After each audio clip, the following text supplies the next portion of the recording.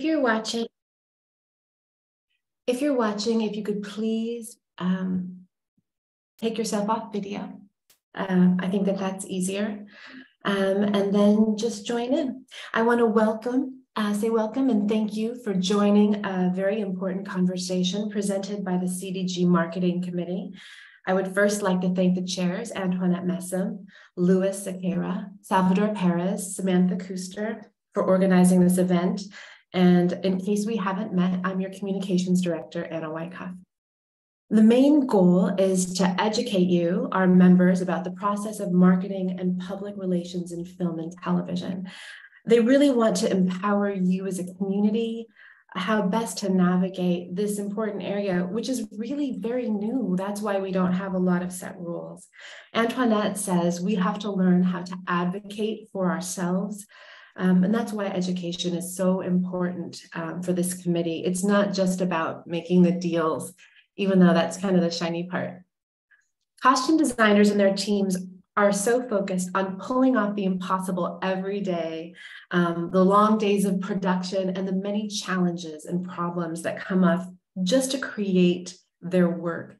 That honestly, the last thing that they're thinking about is how their IP can be monetized and utilized by studios and PR firms without their consent or input. It often doesn't even enter the conversation. So even if you don't think that this conversation relates to you, it probably will eventually. And being ready is gold. And that's what our goal is to do. It's really to focus on the positive and to put out that good energy to get everybody ready for, the possible. I have a couple of examples of marketing. I do talk with members about marketing all the time. First, I'm going to say a couple of cautionary tales. For example, a couple of Oscar seasons ago, I was on the website of a fashion brand, and I noticed that they were taking credit for the work of one of our designers. And so I happened to know their agent, so I immediately contacted their agent and said, oh my goodness, what are we going to do about this? And so we worked with the designer to change the narrative in the press. We created talking points, social media, letters to press outlets. It was actually a lot of different parts to try to change this narrative because they were a very important fashion brand. And eventually, the agent and the designer were able to change the mind of the fashion brand by just pointing out that they were really limiting the possibility for this designer's chance at an Oscar, which would have benefited everybody. So the fashion brand came out and just began to advocate for the designer, which is ideal. In many instances, a designer realizes after their show is done that marketing or PR has used their IP for a collaboration with a brand they've never heard of, for clothes they've never seen, and it's very disappointing. I can't tell you how many times this has happened. And not only were they not included financially, the product was mediocre, which was almost more insulting when their design was so cool to begin with. One of the first stories I heard about marketing was when Banana Republic partnered with AMC for Mad Men. So that was a while ago. The first season, they just curated looks based on the collection. But in subsequent seasons, they used Janie Bryant, the show's costume designer, and it sold out for 3 additional seasons. So marketing matters, and unless you start the conversation early, it's actually a lot harder to do damage control. So we want to help you with that. Our panelists are not cautionary tales. They each have a different story, as different as their design process, as different as their projects, which demonstrate the range of, I want to call it, opportunities that are available to all of us. One of our costume designers had mentioned to the marketing committee previously, they had several successful collaborations, particularly with fashion brands. Members need to align themselves with a film studio policy and marketing and make them aware of the collaboration request and be a part of all press releases, social media posts generated by the fashion brand. They suggest that the member insert themselves contractually to approve these assets. which will also then be approved by the studio. They also recommend having your agent advocate for this for you. So there's different techniques, and each of our panelists are going to show you their different approaches. First of all, we have costume designer Tracy Gigi Field, who will talk about how to be proactive. Deidre Govan will speak about the contract, and possibly Brigitte will also talk about that and how it relates to marketing. And Linda Kearns from the Matchbox Company will speak, and she has guided and shaped many deals personally, so we really appreciate her wisdom. We will hear from Frank Helmer about a sportswear spinoff from Cobra Kai, Jonetta Boone, who translated her most iconic looks for Yellowstone for Shop the Scenes. J.R. Habecker is going to tell us about her Moda Operandi collab for Amsterdam. And the phenomenal Denise Wingate is going to talk about Daisy Jones, which is everywhere. And I want to thank our moderator, Phil Boutet, who is, as you all know, an ACD and concept artist extraordinaire. So please hold off questions for the end. We will have a Q&A following the panel. But most importantly, I encourage you to be a part of this conversation, not just today, but ongoing. And we understand that, maybe you can't attend marketing meetings. I can't attend all the marketing meetings. And sometimes I listen to them on my AirPods just to catch up, because there's so much valuable information conveyed there. And, we're learning as we go, and we're taking this in a very positive perspective. And the better that we work together, the closer that we work together, the better our collective experience will be. So thank you.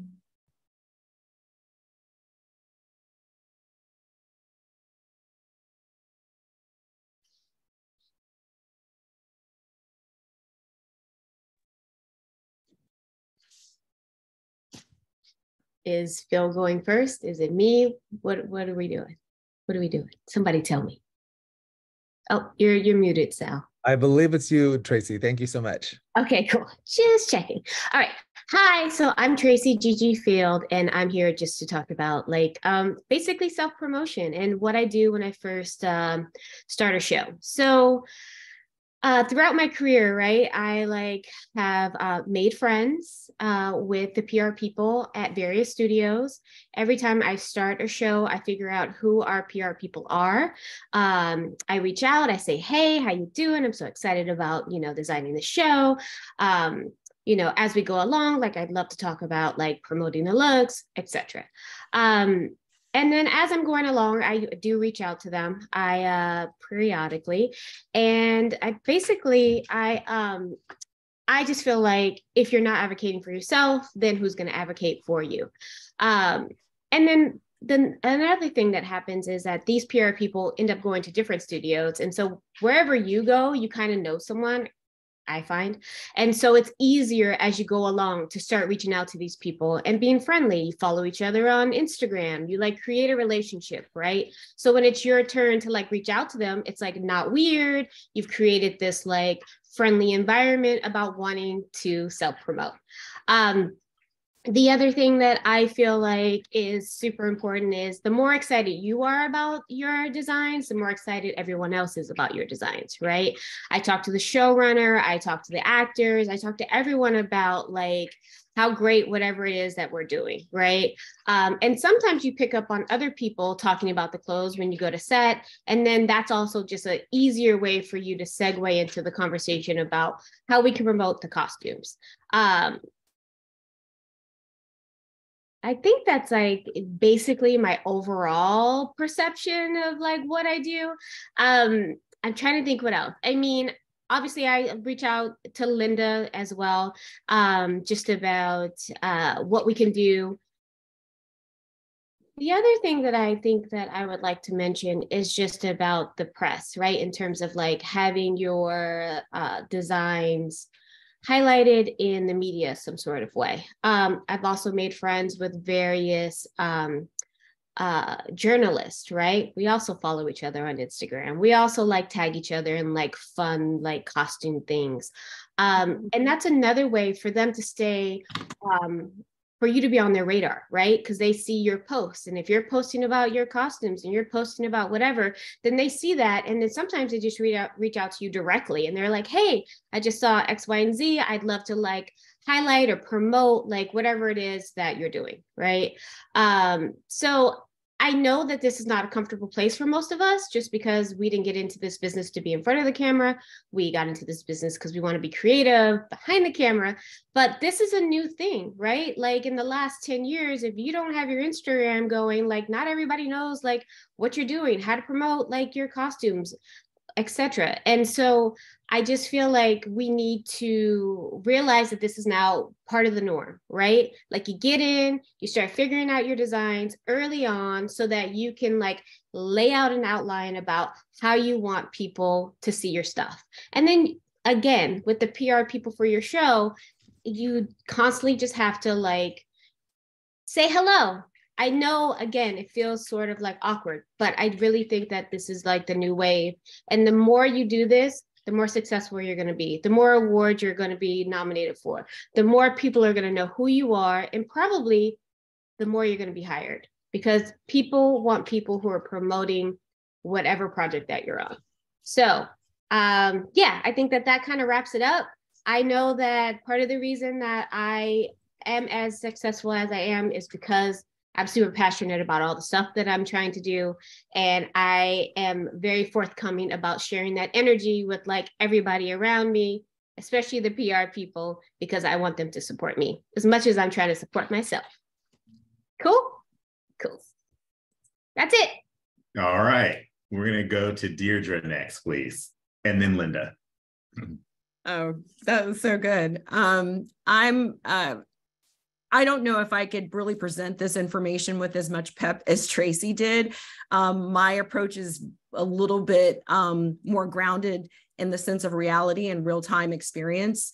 And speaking of the contract, there are 3 points that I really wanted to share with you based upon my real-time experience with the studios and projects that I've designed, specifically for high-profile IP projects where 80% of our work is a costume build or an original design. So about 2 or 3 years ago, I did a project which will be coming out soon, hyper creative, a lot of builds. And with the help of the CDG, I created my own key points that I wanted to have represented in my deal. My team, my agents were very supportive of it. They knew front and center about the importance of marketing, and they also knew the importance and the value of advocating for our original designs and how we could work together with the studios that ultimately control the IP over anything that we create. And in so doing so, I created a template of bullet points when I sent over to be added to my overall deal memo. There was a very lengthy conversation and then several emails exchanged to and from both the studio and the distributor and my team. Suffice to say, the key things that I was advocating for was credit, frontline credit with the DP, with the production designer. That was the main one for me. And then in addition, the ability to market original designs in conjunction with their efforts and to somehow create a program where I could benefit from that on the outside, which is the ancillary marketing that we've been talking about, how we can financially benefit from our designs, as well as the studio benefiting. So a couple of weeks later, I got a reply back that they had agreed to advocate to get me frontline credit by a waiver. And we do know that there is an existing precedent in the DGA that is in their contract that they get first rights to have the AD, UPM, line producer, so on and so forth. There's a reason why they are listed first. However, costume designers are rarely listed with the creative department heads because we are seen as technical as opposed to creative. So this was something that I had really fought hard for. The line producer at the time had agreed to the waiver and submitting that to the DGA, which he did.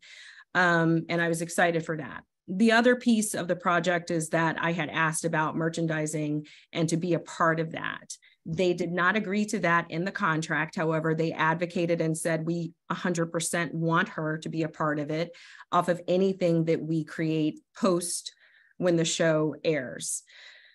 And this would be reflected in the final contract. Eventually, I received a digital deal memo, which a lot of the payroll houses are now submitting digital deal memos, and I signed it, and it did have the language in there. The waiver was in there, as well as the opportunity to partner on merchandising opportunities.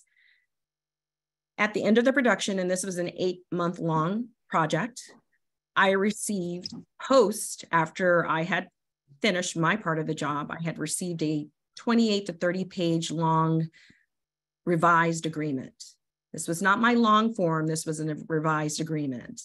And all of those points that were clearly discussed, outlined back and forth with emails with my agency no longer existed. What came in place was an inducement clause. And this is something that I had never experienced before, I had never seen, and it was a first. So I had inquired what it was, and basically it is an agreement and an understanding. However, that is based upon the favor of the party initiating the agreement. So without getting too much legalese, because it is very weighty, basically anything that I asked for, I could not do. I could not post illustrations. I could not market on my own via social media. I could not advocate for any original designs that I did and a collection thereafter. It was extremely strict. And I fought it, and I did not sign it, and I waited. Mm-hmm. And eventually the lawyers came calling, and I had to sign. So I just want everyone to be aware that the studios are very hip to what's happening, what we're doing. I do feel that we do have allies. So my position is not of an aggressive antagonistic approach, but it's more informed. And really, I rely on the contracts, and I rely on our union and guiding us to help us understand the nuances and the differences. Contracts matter, our deal memos matter, and you want to make sure that you are advocating not only for yourself, but for the work that you're going to create. The other thing I wanted to speak on is closely linked to Tracy's point. On the shows that have a lot of hyper creativity or original designs, I get out front, I partner with the PR team. And what I noticed on my last show is that that was very successful. They actually did not know or understand the crucial importance of the designer. They knew it in theory, but they didn't understand how important it was for us to guide their process during gallery shoots or any marketing that they may do for the show. So I literally stepped in a moment when there was a shoot happening, and I said, hey, what's going on? And they're like, oh, well, we're trying to get some photos. Now, this was happening in real time, and my deal covered this, that I was supposed to be a part of any press, any gallery shoots, anything that was happening. But for this certain circumstance, I was unaware of it. So I found out about it, and I walked over there and I introduced myself to the PR team on set. We were on location. They came from LA. And the bottom line, they heard my plea, they understood the value of design, and they said, yes, what do you recommend? What should we photograph? What's most important? What's going to tell the story? And from that point on, they were my ally and advocating for me and saying, no, you should be here. We're going to have another shoot. Please send us some ideas of what you think would be best to tell the story and how we advertise this show. So that was quite successful. And I felt it was successful because we weren't hiding behind emails. We were doing a personal conversation, and then there was an agreement put in place. But I feel this position of saying that things are in your contract, which they should be, and then advocating on that and saying, hey, you know, this is what I agreed to in my deal. I should be here, or can we have a conversation? I think they really engaged in that way because they knew ultimately that they were in violation of what was in my contract and what I had asked for initially in my deal points.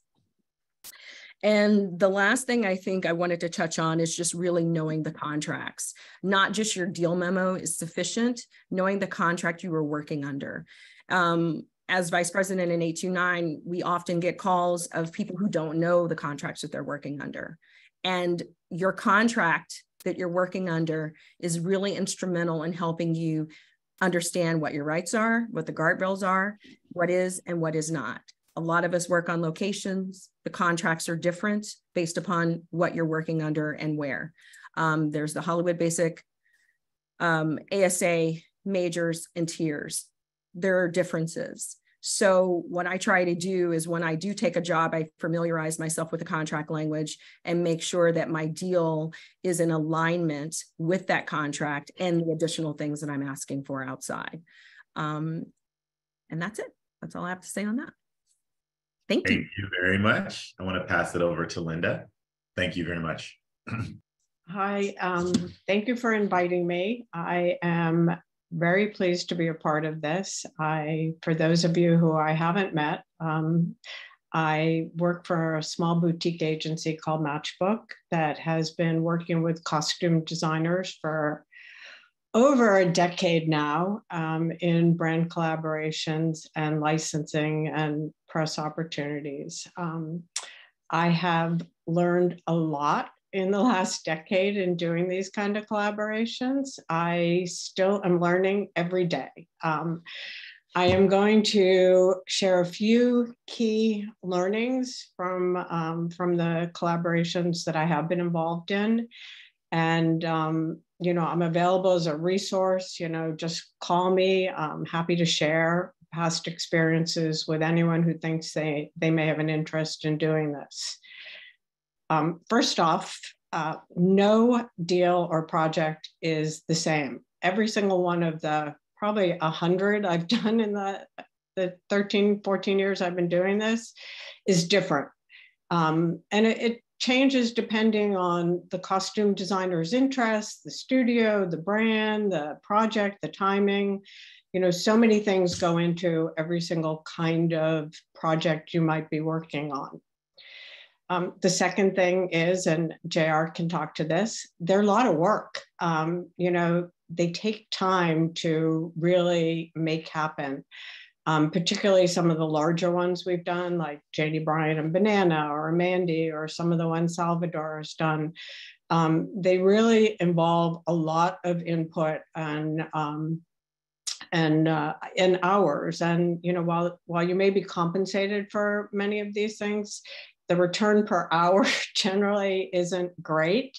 The costume designers aren't doing them to get rich. I mean, they're doing them to be credited, recognized, and compensated fairly for the value that they're creating, which is key to it all. And I think as Tracy and hit on earlier, you know, kind of just increasing your awareness, increasing your recognition, increasing your presence as a costume designer truly happens through these, some of the projects if they're done right. To what Tracy was saying earlier, yes, my first advice is always to costume designers: be heard, get known, find the right people, be your own salesperson, be persistent. But there's so many different departments in the studios and networks to navigate, and they keep changing. The people keep changing. There's the PR people, both internally and in the agencies. There's the promotions department. Those are the people who spend the money to get traffic, to launch a new film, to advertise a new season. Those people have the money. Those are the ones that are spending money anyways. Then there's an ad sales group. There's a marketing group. There's global franchise and licensing. All these people are different. And you have to kind of figure out and kind of touch base with as many as you can. There's a social media group. Sometimes several. Sometimes there's multicultural and diversity groups that we've worked with.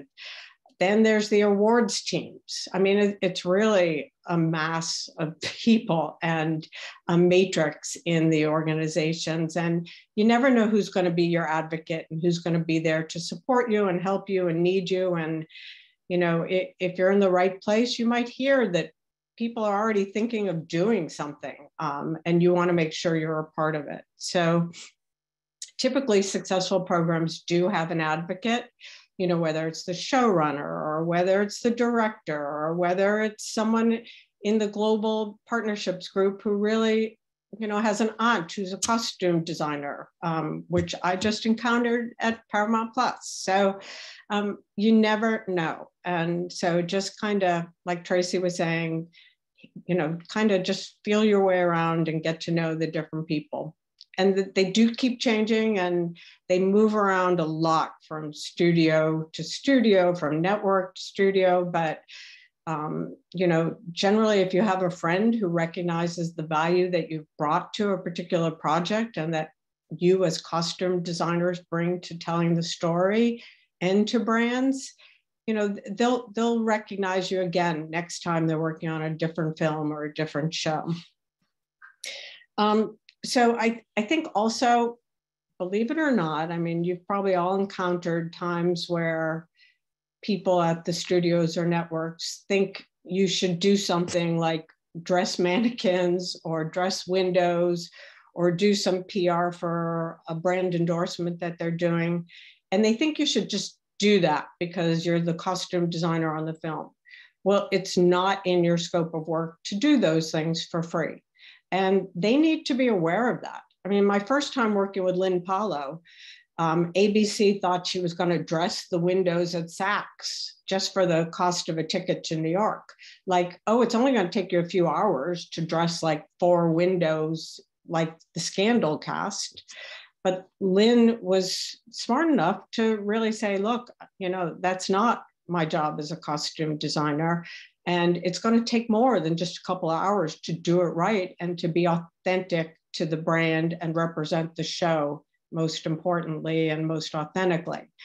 And, you know, we were able to get her paid for that. So usually, you know, not usually, but sometimes it's ignorance on their part. Sometimes it's intent.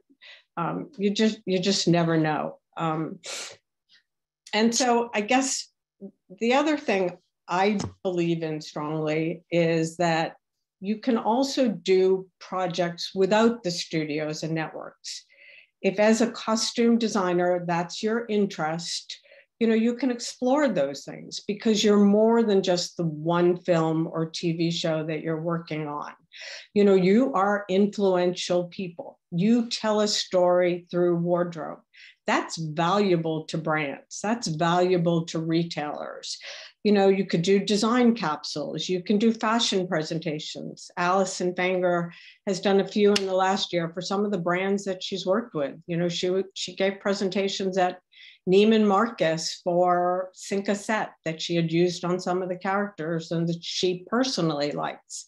And she gets paid for those things. So, you know, the other thing is get to know the brands. You know, if you're closely aligned with the brands can see your value and can hire you separately from the studio or network. Or sometimes you bring a brand program to the studio or network because of your relationship. So I just, you know, I'm so glad you all are having this discussion because, you know, it's such an important conversation.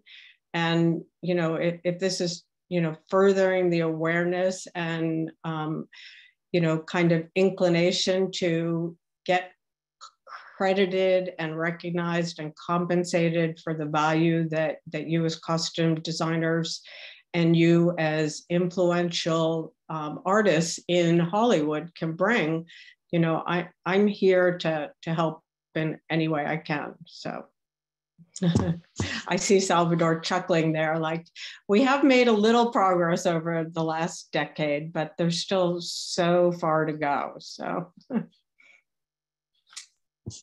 Thank you very much, back Lynn. to you, Phil. Thank you so much. I mean, I've even done a deal project with Philip. So, I mean, it's kind of the breadth of opportunity out there is really, really great for you all. So I look forward to seeing what you all can do in the next decade. Very much so. And if I can stress it enough, if you guys have any questions, please reach out to Linda. She's very knowledgeable about all of this and can really help guide you through it. So thank you, Linda, so much. I wanted to kind of start, I'm going to kind of cleanse the palate and then talk about this for a little bit, and then we're going to get started with some questions for our panelists. I'm happy to be here today, and I'm so glad to have been asked to participate because I know firsthand that costume designers bring what they bring to creating characters and telling stories to the undeniable art that is costume design. I've been fortunate enough to have worked with many of the costume designers throughout my career as a concept artist, but today I'm here to help facilitate a much needed and long overdue conversation with our esteemed panel about the power of marketing, brand collaborations, and opportunities that they have had while carving a path for all of us to follow. It is imperative that they be given a platform to share how the work is seen on screen and can inspire and it manifests itself in a multitude of ways, including capsule collections, brand collections, shopping experiences for fans, meticulously crafted in a way that brings value to retailers, brand studios, and networks while crediting and compensating the talented costume designer who has worked so hard to create the character looks. Our panelists all have a variety of experiences to share today that can showcase the opportunities and help us best understand how to be involved. And ultimately, costume designer involvement in these programs make them more successful. And everyone, the costume designer, the studio, the network, the brands and retailers, and the fans all benefit from their involvement. So without further ado, I'm going to reintroduce the panel and then we're going to hear some of their stories. So we have J.R. Harbaker, Frank Helmer, Janetta Boone, Tracy Field, and Denise Wingate. So I'm going to start with JR. So JR, the Amsterdam Bazaar at Moda Operandi was a trunk show that lasted 2.5 months and just finished. It is important to make a special note here that even though the film itself was not a huge box office success, the brand collaboration inspired by your work still came to fruition. So what was in the bazaar? Hi. Also, hi guys. Hi everybody. Yes. Sorry about the cat who's apparently the marketing cat, committee cat. That's my son's new kittens and he won't get out of frame. So I'm just gonna let him sit there. Hi, yes, the Moda Operandi promotion just ended actually. So, and I had the ultimate pleasure of meeting Linda on that one. And then we went to the deep end of the pool together very, very quickly. You did bring up a really good point, which actually I found pretty fascinating because when we started this concept, I was reached out to by the director who was doing pre-screening tests with audiences, and the one consistency in a very inconsistent film was that people really enjoyed the costumes, so they kept getting costume, notes. Oh, I love this. I want to, how could I get that? So that somebody had to recognize that in the test screening to begin with for this whole thing to even jumpstart. And then I think I've heard almost everybody talk about advocates. And I would say, even though every job is the same, you do really strongly need that one initial person who actually has power at the IP level, like the actual someone involved in the creative IP, or at least a facilitator of the creative IP, like somebody at the studio or the director owns that IP, or the studio, there's a high up executive, or somebody has enough clout that they then say, we'd like to do this, so in this case, it was the director. And he reached out to me and said, we're getting a lot of information about people loving the costumes. If we came up with something, I don't know what this means, but like, do you want to go away and think about this for a minute and come back at me with something? So Amsterdam was a period 1930s film about, it was tonally about Dada. So it was a very strange request to me to ask to kind of go away and try and come up with something. So I went away for a week and something did hit me and I said, why don't we just center around the Dadaism of it all? That could be a fun fashion crossover. But I had no idea what to do at that point because I have never done a marketing deal before. So what I did was I contacted everybody I knew and thank goodness we have this amazing community that we have. Honestly, I called Sal almost immediately. I called Antoinette. I've been around Janie for many, many years and seen all the, just the force of her nature get things done. So I kind of, I knew all of her stories. I called Ariane I called lots of people to just try and understand what I was getting into. Did I want to get into this? Yeah, really quickly, define Yeah. creative IP, just in case people don't know. Sure. I know we were just all talking about putting this in our contract that we would like to have be involved in the IP, the intellectual property that we help create, which is the costumes, right? It's the property that's created on camera that then people use to influence different markets. So the IP, even though we would like to own our own IP right now, until this, and I'm sure Brigitte or somebody will talk about this, but until this changes in our contracts, we are not the owners of our IP. We're not. And that's really important to know. It's really important to know right now, because if you want to do this, you have to play ball with the structure that exists. So we don't own our IP. Somebody else owns this IP. We sign our contracts and we say we are work for hire, and the IP that we create, all of our illustrations, anything that goes on camera is owned by the studio. That being said, Linda might be also a good person to talk about this, because say we create something inspired by the creations that we made on camera, whose IP is that? Is that still the studio's IP? This is where the territory is being forged. That's the wild, wild west that we're in right now. So when you want to kickstart it, though, you're basically talking about wanting to create something based on what the studio has produced, their IP. So in my case, my director, and this is also really interesting, your director may not even own the IP, your director or showrunner may not even own their own IP. So I learned about that as well. But in this case, the power player in the situation was the director. He still retained the IP. In his contract with the studio, he still was the owner of the creative IP. So he got to say who and where and what. When I spoke to Ariane, she also had a similar situation with the Kingsman line.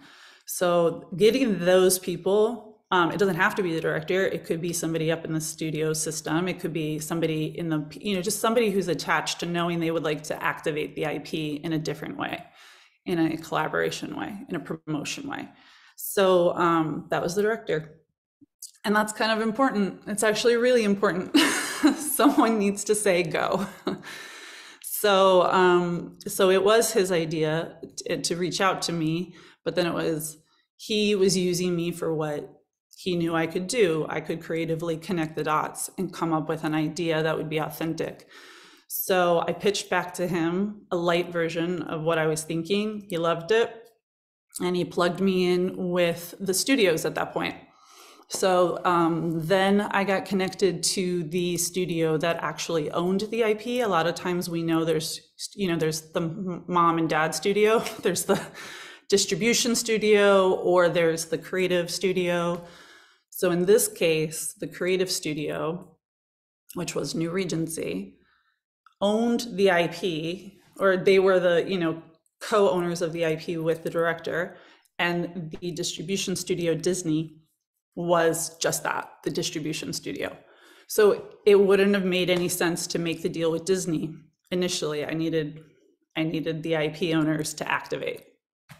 So then David put me in touch with New Regency via their media company.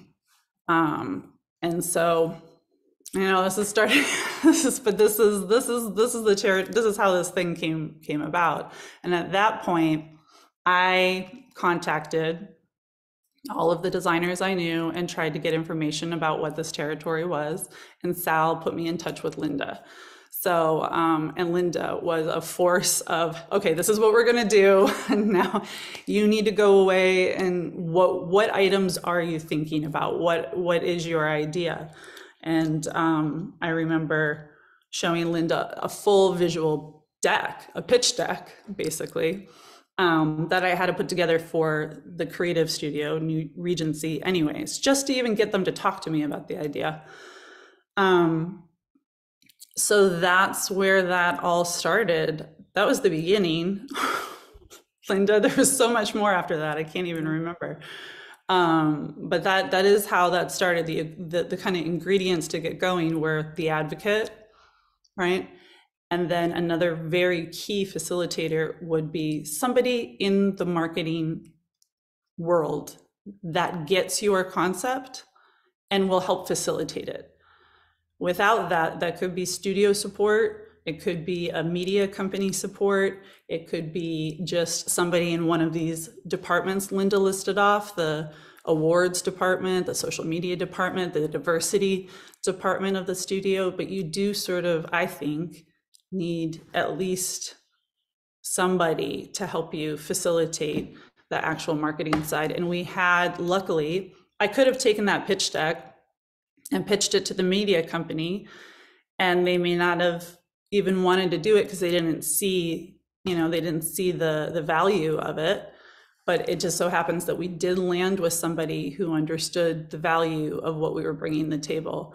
And I would also say that, like, I fully agree with what everybody is saying here. Is like, every project is different, but the consistency seems to be, you have to speak up for yourself and you have to show our value in the situation.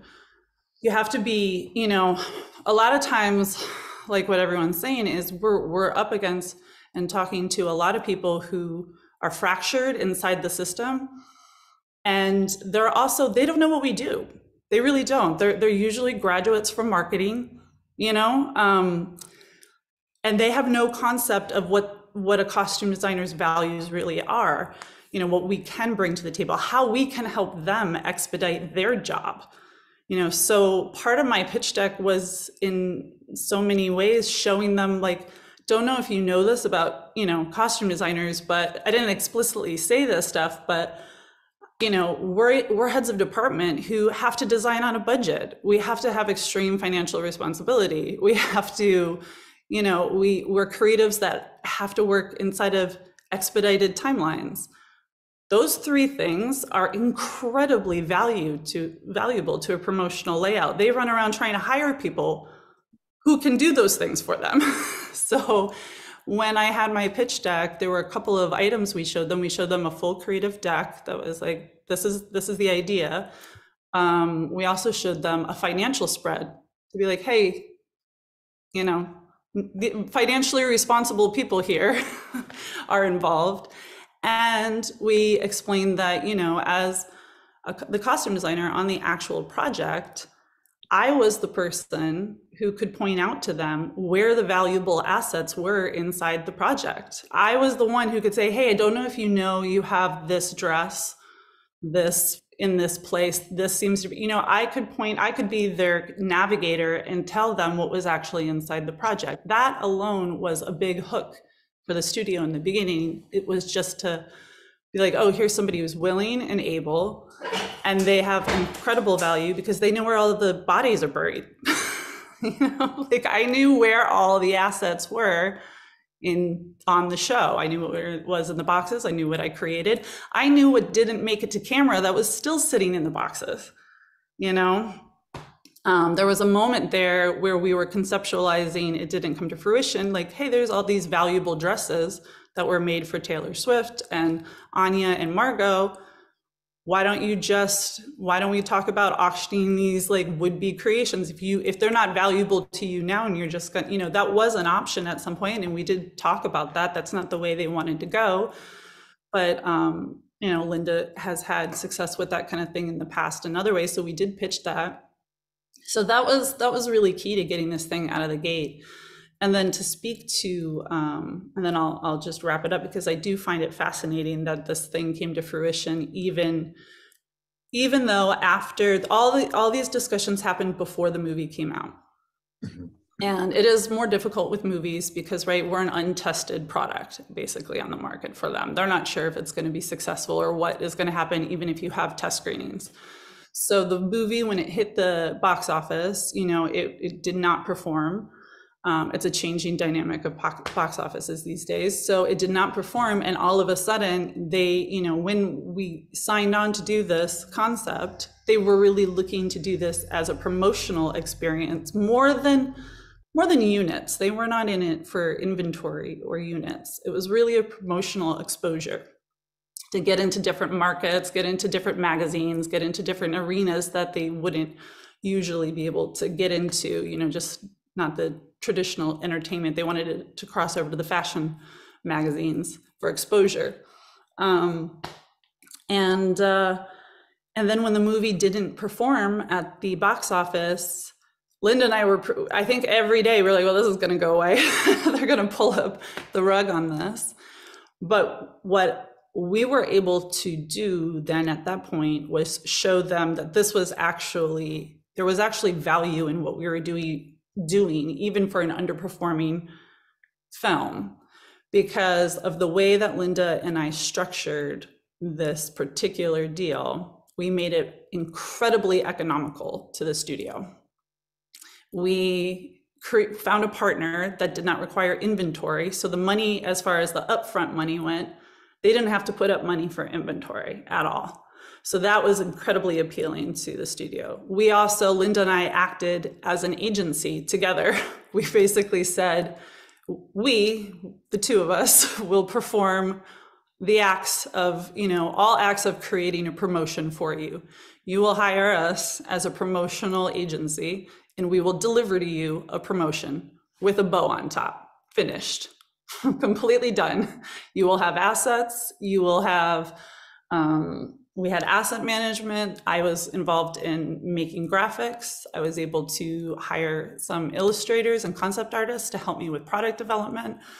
I brought on an ACD that we hired and got paid. We became an agency to deliver a promotion. We pitched the retailers. So Linda and I were the ones who took meetings with all of the retailers for the studio, and we're the face of this promotion for the studio, pitching to the retailers. We pitched to everybody, right, Linda? I think we pitched to everybody. You name it, we pitched it. We set up meetings that did it. We were the ones who conceptualized the brand collaborators. Linda and I came up with different brands. She had some brands she thought would be a good fit. I did, but we came up with it. And the studio really liked that in this instance, because it wasn't Disney, it was New Regency, and New Regency was the type of studio that was used to hiring agencies to handle things for them. I feel like if we had been dealing with Disney, they would have been all up and in our business, right? But this was New Regency, and they just wanted to hire an agency to deliver, be like, great, here's your budget, deliver the promotion for us. So because we made it fast, tidy, and economical for them, and they didn't have to think about it much, in the end, when the movie didn't perform at the box office, they realized it was going to become a self-promoting promotion that they didn't have to fund any more money into for the streaming market. Now they can move this over and start using it with the in-home streaming team to try and, now that was their focus. So they were able to be like, great, you know what? We didn't do well at the box office. We'd like to, now we have this thing that's out in the world that's going to help us promote the film without being associated with the tanking box office. It's going to be associated with fashion, and everybody likes that regardless of the tanking box office. They're still enjoying the fashion. So they were able to see the value, and mostly they continued it because we did make it tidy, economical, and we showed value. So I'll stop there. There's a lot to it. I love Linda to comment on what I just said, because I'm sure you'll say it more streamlined too. It's I'll pass it to Linda, but I think it's really important as a takeaway for you guys to listen to what JR said, in the sense that these are two separate things, right? So you have your job where you're doing the actual costume design for the thing, for the project, right? There's a whole other team, a whole nother side to this with the marketing side, which means that you have to either have someone in place like Linda to help you kind of navigate those waters. And also it's very much so business structured. It's not artistic in some ways. It's very much so, it's a whole other thing, right? The other thing is, you brought up a really good point about knowing where the bodies are, right? The costume designer, you as a person that's working on the show, and I mean, that just goes for everyone, right? All of us end up knowing the project better than marketing ever will. Marketing is very hands-off, like it gets passed to them and then they're just like, okay, let's put out this visual. But as a costume designer, you are the person that actually knows like what is valuable. You know what the characters wore, you know what makes it to camera. So that's also a really important fact. I just wanted to point that out. And then go ahead, Linda, if you had some things to say, because we were talking about creative IP and stuff like that. I mean, I think JR did a great job of explaining the project. I mean, it was really all about having New Regency and Disney recognize the value creation that we were bringing to them, but also the brands themselves felt great value, as did Moda Operandi. So, I mean, it's got to be a win-win for everyone in the whole project and to find the right partners to bring on board. But I think, you know, I didn't tell you this, Jared, but I had a great call with Baron Hats yesterday. And they were involved in the promotion. They were the only brand that actually did not sell anything on Moda Operandi, but he still felt like it was a really great experience to be aligned with this property and to work with the costume designer and the retailer and gain awareness for his brand is kind of associated with Hollywood and what that brings. And he's eager to do the next project. And I think every one of the brands involved, as well as Moda, felt like they got something from it.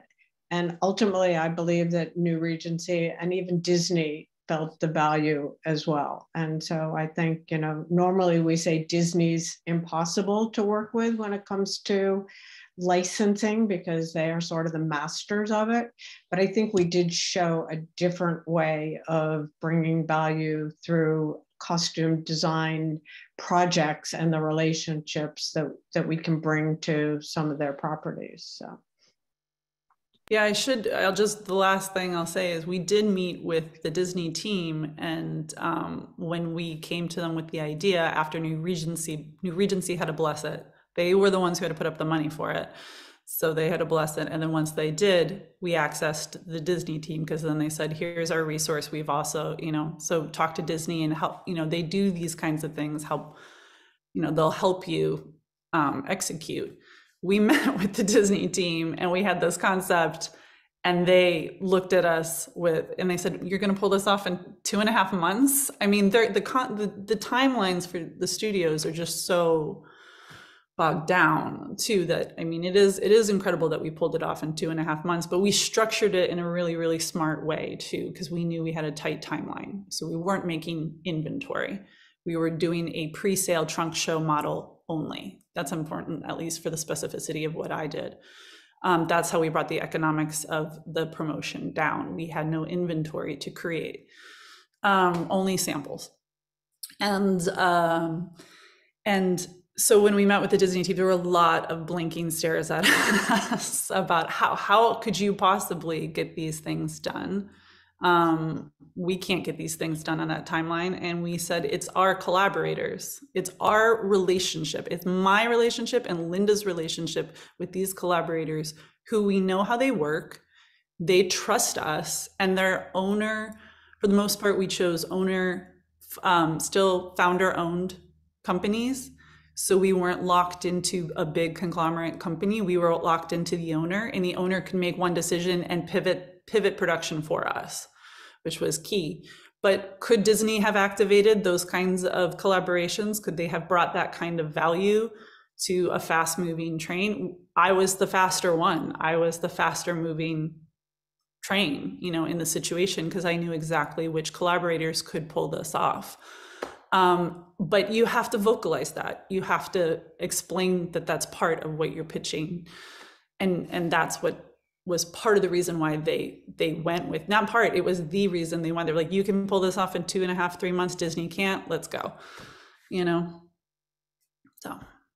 Very cool. Thank you guys very much. I'm going to move to the next question. It's for Frank. Costume design at Cobra Kai consistently gets a great deal of attention and seems to be a main character on the show itself. I'm personally a fan, and I just recently worked with one of your lead actors, Sholo, on Blue Beetle. That's great. Yeah, so very fun there. Champion Brand has had a collaboration with the show. Can you explain your role in this?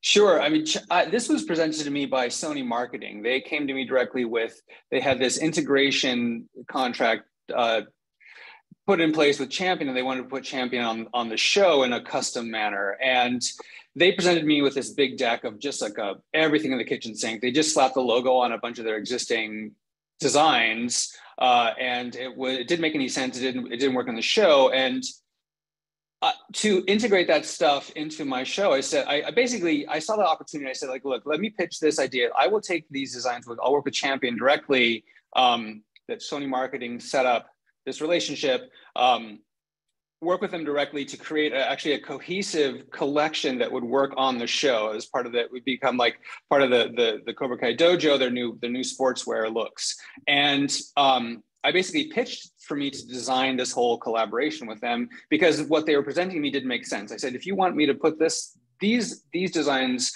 on the show, it's going to be a very small thing, but we can make this a really big thing. We can really, really highlight this integration. They love the idea, again, like to the point of like marketing, like JW said, marketing doesn't know what we do necessarily or how fast we do it, or really they don't grasp what our skill set is and what we bring to it.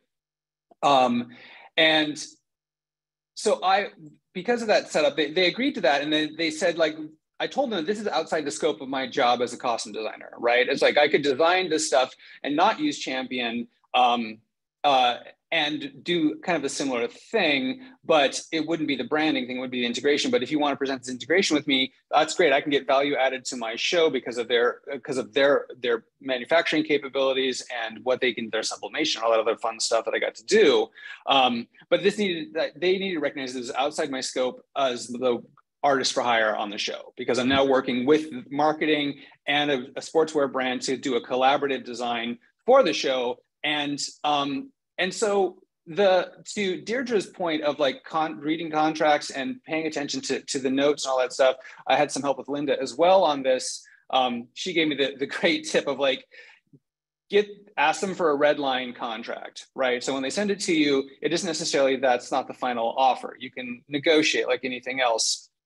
And you can come back with your deal points. And I said, like, I'm happy to do this for the show, but you don't get to own it forever. You don't get to then market this. Or if you want to, I would love to see these products made, and they never did get made for the mass market. They remained for use on the show because that was the deal that I insisted on. Like, you can use these for the show only. We used them on 2 different seasons, but specifically for that season 4, that it worked for that. But if they wanted to market them for something else, that's a renegotiation. And I would love to, and just to recognize the value that I brought to that, the design work that I did or that we do on these things, that if you're saying you want to use it for one thing and then you want to do it for something else, awesome, let's do it. But it's like, that's a renegotiation point, right? And Correct. that was like, and I think that they ended up not producing the line because it became this, I think it probably became too unwieldy for them to figure out how to do it, right? Because there's a lot of marketing, there's a lot of merch that Cobra Kai does through third parties and through their own official store.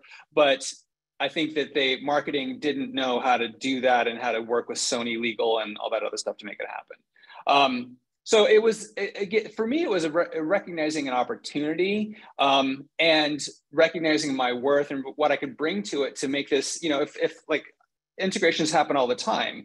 Very, very seldom do we get an opportunity to actually design the integration or do the collaboration for works in the show. And, presenting, it may not work every time, but presenting the opportunity of the value that we bring to this, right? Like the value I brought to this collaboration was like, I can make this fit into the show. I can make this fit into the world of the show and not just throw some, the latest Nike on there or the latest, Vans or what have you. It's like, I can make this, if you let me design this for the show, it will be part of the show. And that would be the value brought to this. And recognizing that value could have legs, make sure that I'm protected in that. That was the long and short of it, really. Is there anything that you feel like now, having gone through it, that you might change or do differently or try to set up for the future if you're approached to do it again? I think that I would have, I'm always very friendly with the PR people. I don't reach out necessarily directly or the marketing people. I'm always happy to participate and help out with them and become friendly with them. I think that I would have gone a little deeper with that and advocated for to have this product line done. I probably could have fought for that a little harder, but then again, we're also doing the rest of our job, you know, and Correct. This is all on top of everything else, as like meetings and production schedules and you know, stunt players and blah blah blah. So it's like at some point I have to focus on my job as a designer, because I'm not, you know, but it's finding that place and the time and the people. That's probably what I would have done differently. I might have like fought a little bit harder to have it made, because I would love to see it out there, regardless of the financial. I wasn't even looking for like I wasn't like demanding on, I need 10 cents on the dollar or 10% of gross, whatever. I just wanted something, an honorific. I wanted something to recognize that this is, you know, I wanted credit, and I wanted a little bit of a financial compensation, because they're making a lot of money off of it. So off of my designs and blah, blah, blah. I think that it probably something else could have happened had I had the time and wasn't in production to make it a bigger thing. That split focus thing has been really difficult, I know, for a lot of my designer friends, in terms of just being able to like do your job, but then also do the other side of it. Because the part that's hardest is that they happen at the same time. They're literally while you're doing your job, there's a whole marketing team working, and it's really hard to split focus and do both. Do you have in the new season, do you have more collaborations coming?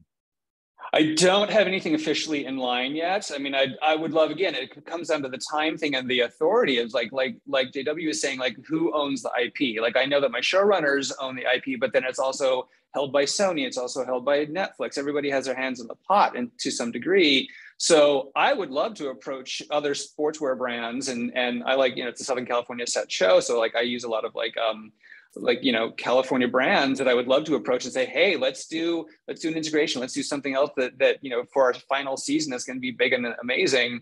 But I don't have the authority, you know, and I don't have the time necessarily to hunt that down. So yeah, at this point, I don't have a big collab yet. That's a hard one. I think, Linda, can you speak to a little bit in terms of like the fact, like maybe kind of like, is there a structure that designers can put in place, at least in terms of the very beginning, at least trying to, if they've got the support, to maybe almost have like two teams going, or like, how does that work? No, you know, it's hard to answer that, because, you know, Frank and I have talked briefly, but, you know, if you really believe there's something there, and in many shows there is the opportunity to do something with the show, or inspired by the work of the show, or, you know, I was talking to Amy Paris, who I think is on here. You know, she did Yellow Jackets this past season and Stranger Things, you know, for many seasons. It's kind of like she is an influencer in that market space that has value to brands. I mean, Frank potentially could be as well, with his work on Cobra Kai and going to some of those LA brands as the costume designer of Cobra Kai, and kind of sidestepping or creating value for the brand separate from your role as a costume designer. But again, to reiterate everything what Frank was just saying, it's a lot of work. And you know, the most important thing to all of you is to maintain your role as costume designers and the integrity of your work, and have the time to do that right. So no one else can really do it without you. I mean, I or someone like me could support you in that effort and kind of make some initial calls and bring some brands to you. And oftentimes it's bringing the brands and the program to the network and studio. And that way they sort of have to involve you, because you know, you're the one who's already got the relationship with the brand. I mean, Salvador, I don't know if you want to talk about the Guilt program, but we did something inspired by his work as a costume designer in creating coats. And ultimately, Hulu wanted to be involved in it and allowed the use of the assets for free, because it was done at a time that benefited promotion of the new season. So the brand got Salvador's design work, and ultimately the product, the coats, were integrated into the new season of the Mindy Project. And Hulu benefited because there were all those eyeballs on Guilt.com to, you know, watch the new season of the Mindy Project. So there's so many different ways. you know, I can't say there's one standard way of doing it, but if you really believe there's something there for you or your show, you know, you should really work to make it happen if you're willing to put that time in and have that time. I mean, JR was fortunate in that she had some time in between films to really focus on a lot of this too. And that was one of the points that we should bring up, is that I designed my coat collection, and it was a Salvador Perez collection, and had nothing to do with the MIDI project, and the Bubble Bar collection on my summer off, because I didn't want there to be, and I made sure I cataloged all of that, that I was not under payroll for the show when I was designing these products. So they were my collections. Ironically, they used them both on the shows. But I think that's to the point where all of us is like, we keep talking about marketing a show. What Linda has taught me is that I, as a costume designer, with the notoriety, the small notoriety I get, has value. And that's what I'm looking at this at. It's like, we shouldn't always be worried about being tied to a show, because if a brand wants to hire us, and Linda has proven this many times before, I've gotten paid to do things that have nothing to do with the show because of who I am. And I think that that's a very important asset for us, because look, we are never going to become millionaires working as costume designers. But if a brand sees our value and wants to take us into a merchandising or a fashion brand, that's where the future of this is, because the studios are always going to have the power, but we have the power of our designs and our notoriety. They look at you guys a lot too, like from the outside in.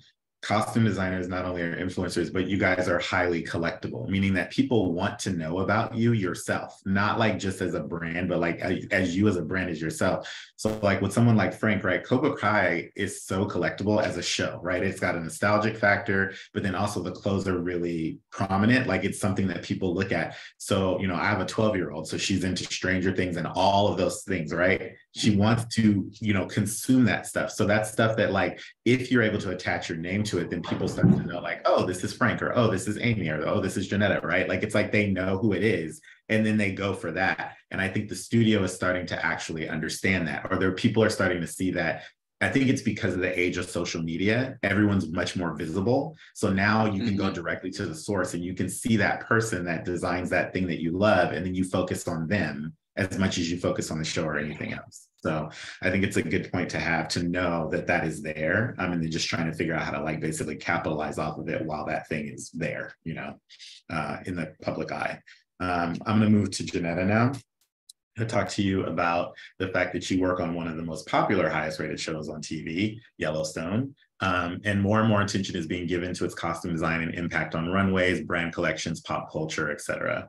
There's a few things that we can talk about here, but I think Paramount has a few collections with Wrangler and Walmart that you were not involved in directly. Can you speak to that for us and tell us, like, what that's about? Thanks, Philip. And thank you guys for this amazing panel discussion. It's absolutely incredible. I do want to, just when I get involved with this whole conversation, just to share how important it was for Linda Kearns of Matchbook to be a part of everything from the beginning, from the very beginning, because there's language in the negotiating of the contracts, and there's information that she has from her decades of experience that we're just not privy to, in addition to the relationships with the studios and the networks as well. It was surprising, you know, to most, to see that I actually wasn't involved at all in the collaborations that Yellowstone has with both Walmart and just the other collaborations that they have in general initially. And going back to what JR was saying, as well as going back to what Tracy Gigi was saying, or just what everyone probably knows and says as well as Frank, and this, they simply don't know what it is that we do. They don't understand it. We have this huge campaign, Naked Without Us, but they don't even understand what that means. You know, Deirdre was also saying that as well. They don't know who we are. Which means that if they don't know who we are, they don't understand the value. So initially, I had multiple conversations with the studio exec with regards to product and branding and the marketing of Yellowstone iconic wear. Well, I shared with them, I said, here's the bottom line. There are people who are making Yellowstone product in their garage with their own silkscreen machines every weekend and selling it across all platforms, eBay, Etsy, at their yard sales, at the flea markets, what have you. And he said, oh yeah, I think I did notice some of that's going on. So he went to send out a cease and desist letter. Well, you can't reach everyone. People are in nooks and crannies all over the country. You'll never be able to tap into that, which I shared with him as well. So they went forward and he said, well, we already are in conversation with Walmart. And I said, well, that's really great. However, Walmart truly isn't the customer of the products used on Yellowstone. That's great that you're doing that. However, Rip's Jacket is Filson. Your Walmart client is not a Filson purchaser. The jackets are, you know, upwards of $300. So he said, yes, I know, but that's already in motion. I said, well, then that's fantastic. Well, then do what you can do there. And they did. Right. They also went off and did a collab with Wrangler. That's a collab. And I think that people really don't understand in a lot of cases what that actually means, collab. And Linda can speak to that as well, because it's a very fine line and it needs some clarity.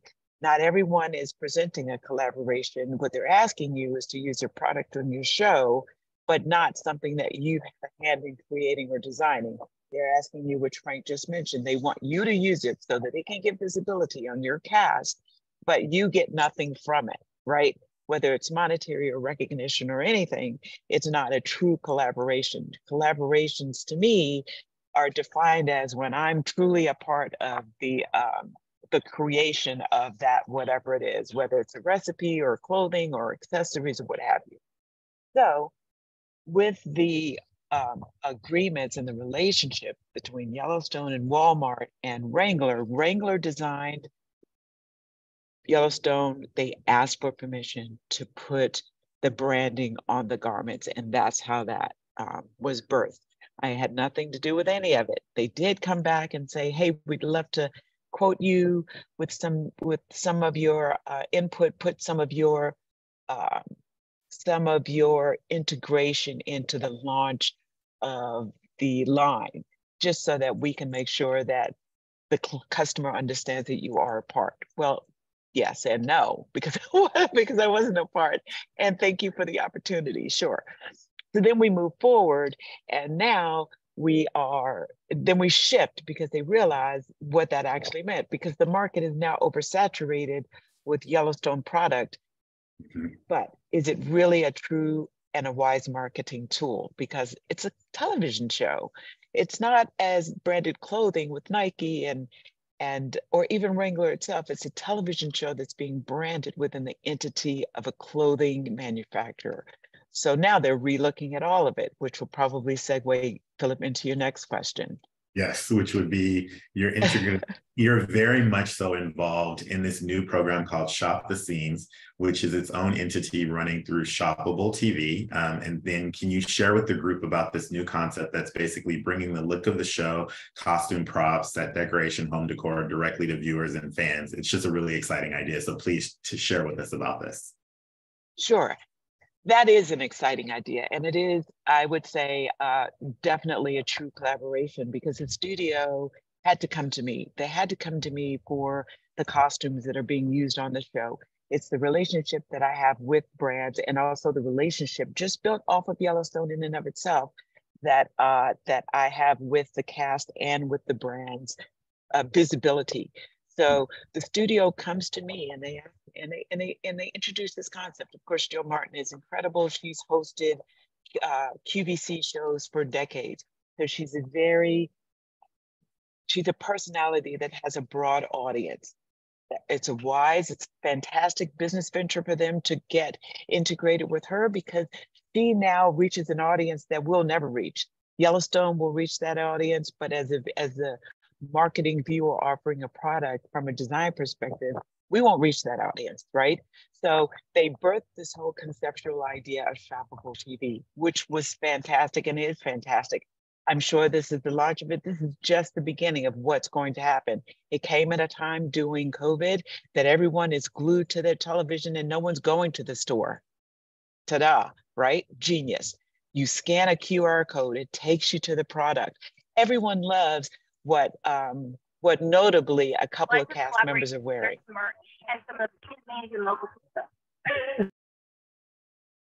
Just wanted to pause for that moment.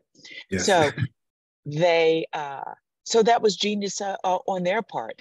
Beth and Rip are the two people that everyone wants to know where to get their pieces. You can't get everything that they're wearing. No, some of it's vintage, a lot of it's vintage actually. Some of it, and we shoot a year in advance. So how can you possibly get product a year later? And with COVID happening, we shot a year, we took off a year, and then it aired the next year. So now we're 2 years behind. What we did was Linda and myself, we contacted the vendors and had a conversation with them, and was shoppable with Jill and the team. And the team in the beginning was 2 people and myself. So that's a very small, when you get in at the very beginning, you have a little bit more power than you do when you get in with something that's already growing, where you have a group of people that don't understand what it is that you do. When you only have 2 people that don't understand, you're able to define who you are more cohesively in a way that they understand, and are also willing to engage with you, support you. So we went to the vendors and said, okay, while this isn't available, let's do what's available that's similar to it. That's a win-win for them as well. Now they've created this whole marketing place, this entity that makes everything available to the viewing audience, regardless of where you are. Yellowstone just hit Brazil. It doesn't matter what country you're in because everyone ships worldwide. It's an incredible launch of a concept that is only growing from here to infinity. There are no limits. Of course, money is a limit, but outside of that, there's no limits. They did it as a consignment piece. So they're not buying tangible merchandise in some cases. In some cases they are. In others, they're just connecting you to the vendors so you can get that product. Then in addition to that, we are in conversations about how I can design pieces in a true collaboration with a manufacturer. Linda is pivotal. I mean, she is the crucial element in all of this working, because without her knowledge and her understanding, it's impossible to do. Even in your contracts, going back to what Deirdre was saying, in your contracts, you negotiating, and what Salvador was saying, we are work for hire. They're never going to give that back to us. But Correct. If you yourself are designing outside of the project that you're doing, that's where you have longevity. That's where you have power. That's where you have focus as well, because the audience is connected to what you bring to the project. That's why they love the designs, because without us, people are naked. They love what we're bringing to the cast and how we put it together. So, however, the studio owns all of it, every last piece of it. So when Salvador was working on his own, he was on his own dollar. Because otherwise, if you're not on your own dollar and the studio puts any money towards it, then they again own it again. So when Linda's looking at the contract, she's noticing, and an attorney, everyone needs an attorney.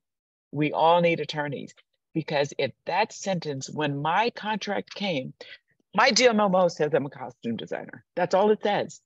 And it says my IP, the intellectual property is owned by the studio. I'm work for hire, right? So everything that I create is done for them. We tweak my agent who handles my negotiations for shows. She only does that. He doesn't know how to read the contract outside of that. Linda came into my life via Salvador, because I called Salvador and said, I've got this, something is about to happen. I don't really know what it is exactly, but these are the conversations about it. He said, call Linda now. I literally hung up from him, called Linda. That's where it all began. Linda looked and my attorney looked, and he said, wait, I don't like the way this one sentence sounds. The way the wording is placed says that you have no rights to anything. We have to change the words in this sentence and how they're structured. And I said, okay, are they going to let us do that? And he said, probably they'll say no, but we're going to push forward until they say yes. And we did. Deirdre held it out. She held out until her contract came back null and void. I mean, they didn't approve any of her changes.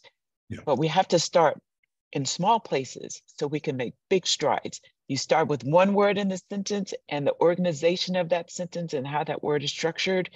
When we get that, then we can move on to the next. So with this shoppable TV, we started, it's growing. Linda said it's for one season, only for season 5. Well, we did for season 4 and 5 because season 4 was ending. When we go to the next season, it's a whole new negotiation. It's a whole new contract. But at least the contract and the way that it is set up right now has some room for growth. Rome wasn't built in a day, so we can't change it all in one day, but we can do it little by little. And most importantly, when people are paying attention outside of ourselves, because I don't know about you guys, but I use my right and left side of the brain. I am a creative. I do look from a business perspective, but there are people who are experts at what they do, like my attorney and Linda, who all they do is look at these numbers and this information on a page all day long and look for the opportunities where we can be successful. And that's where you have to make sure you have those things in place for our support. It's pretty much having, like, if you think about Linda, like, so been blessed to have worked with her. It's like having a very knowledgeable, functional buffer, right? So it's like, yes. And also in the filling in the blanks, instances that you don't know, or where you might use the other side, the creative side of your brain, when you should be using the business side of your brain. It's having someone that's focused on that the entire time, and it does create a buffer. It's similar to like when you have to go and negotiate. You don't want to be the one necessarily negotiating. You want your manager to go do all the business stuff, and then you just get to show up and be creative, right? It's that same thing, but on a marketing side. That's absolutely 1000% correct. When they are interacting with Linda, it's nothing personal towards me. It's a business conversation. It's a business relationship. Linda is presenting it from that perspective, and they listen to her differently than they listen to creatives. Correct. I mean, that's just the truth about it all. They look at us as creatives. Our value to them and the project is limited based on the fact that we're creatives.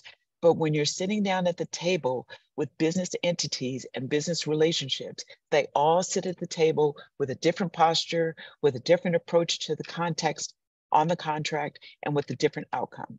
And that's just the way business is done. And everyone says in the business world, it's just business, it's not personal. And that's Correct. Truly what it is. Something that she just said too reminds me of the fact that, like, it is that you'll find, and I don't know if any of the other creatives have figured that or found this the same. If you try to kind of step into marketing without knowing what you're doing, you'll also get kind of a hostile kind of feeling back, which is because marketing is so separate. They all have their own thoughts and kind of like elevations for like where they want to go to, right? So you've got like a young marketing exec that has this whole idea. They've been given the product, and now they have this whole idea about their vision of where they want it to go. You don't fit into that at all. Like, you're like a kind of like a visual, you did your job, it got passed to them, and now they're carrying it forward. So you stepping into it sometimes can be a little bit threatening, at least in terms of them thinking like if it's not framed in the way of collaboration, right? But it's that business side again. So I think that that's something that you have to know and separate the two, and then have someone like Linda come in that basically is like, this is what it is, this is what the money is, this is like, it's just very cut and dry, and it's smart to do so. So thank you for highlighting that. Yes, in addition to that, and thank you for Philip for bringing that up, and Deirdre has her hand up. I just noticed that. So in addition to that, here's the thing. Marketing is a business entity. So when we interject or if we introduce ourselves into that world and that conversation, it can sometimes get very murky, right? And it disempowers us in a way, because the level of understanding and communication is different. Everyone can say the same thing, but based on the tone, based on the context, based on the timing, and based on the person's relationship to that information that's being shared, the hearing is different. It's always the same with everyone. So with Linda, it's great because Linda not only share from a marketing perspective, but she also comes with a considerable amount of options. She comes with, well, if we don't do it this way, how about let's look at it, approaching it from this direction? Or I can also offer you this. And most of what Linda brings to the table, I honestly have never even thought of. And it's because of her approach and her marketing background that allows her to see with a whole different paradigm and a completely different distinction to what it is that the approach is, what they're looking for and what we're looking for.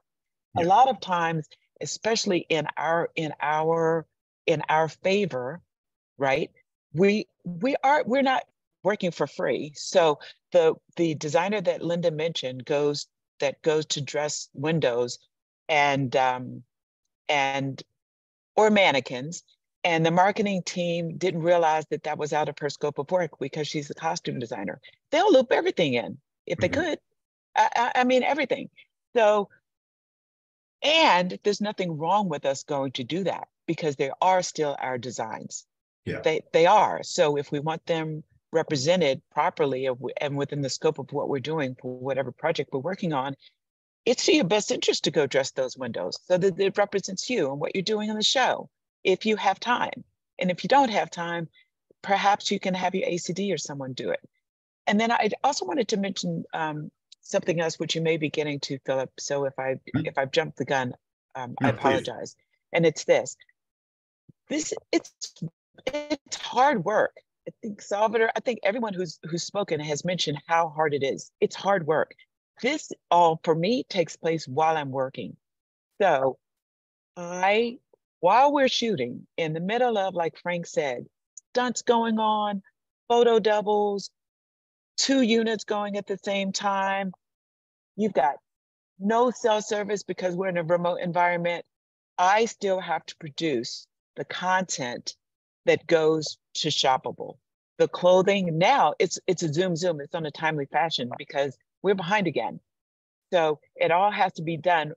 Season 5, part 1 aired. Now we're going to season 5, part 2, but there's still people who are catching up. So I have to, on the moment in time, now they're asking me, can you please send what the cast is wearing today? And can you send it from the fitting pictures? I said, well, that takes probably 3 people because I'm in the middle of the show.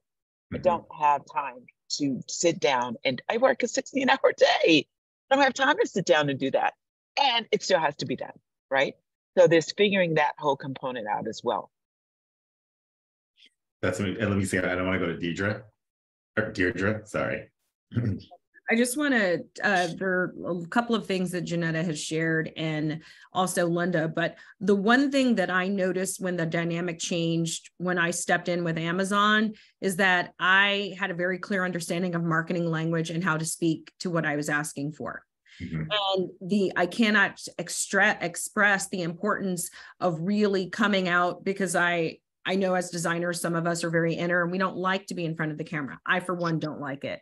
I need to do better on social media. But when I came through the door and I had a lot of the clear information and I did a lot of the thinking for them, they were very open. Actually, on 2 parts, Linda was on the call very early on for season 2 of Harlem for me, and they completely were open and very supportive in terms of how they wanted to activate and champion. For my next project, that was the one where I had to step in the room on the gallery shoot and say, hey, when I was able to articulate the value and the importance, and then the whole thread of costumes to the beginning to the end, it's literally, you're talking the language of business and money. And that literally negates the emotion that we have as we're connected to our work. So there is a part of detachment that I feel you have to move with. But I do find when you are highly informed, know the language, know how to speak to it, and then you have a partner like Linda with you, I feel it's more effective. And I'll just say that. So thank you. And then Linda, did you have something?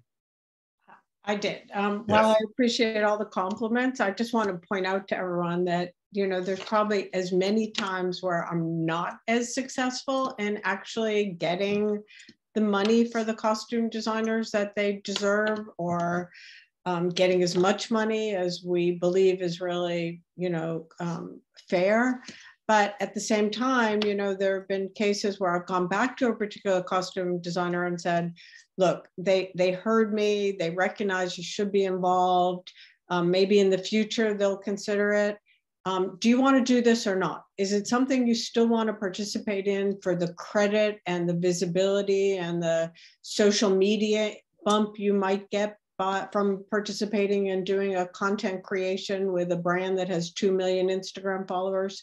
So I think, I thank you, Janetta. I appreciate, clearly we've done some good things, but there's a lot of obstacles still out there, and it's hard work to make these things happen too. And there's so many misconceptions in the world, the world that you're operating in, about what you can do, who you are, what you bring to the party, and what that's worth, and what they're able to pay you. And you have to find the right party to pay you. Like JR was saying, it was the promotions department actually that ended up paying for some of the value, because it was from a promotional perspective. Disney wants to make the money in the licensing. They didn't have to pay JR or I to create that collaboration.